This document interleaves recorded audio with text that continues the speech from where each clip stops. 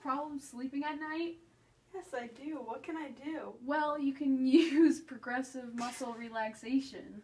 What is that? It is a technique used to tense up different muscle groups at the same time, and the tension makes you feel more relaxed. How do I do that? It starts with curling your toes for 5 seconds and then releasing, and then by curling your ankles towards you and then releasing. And then you keep doing it until you use all your body parts at once and then releasing. Hi, my name is Jordan, and I've been trying this technique for about a year now, and I can tell you it 100% works.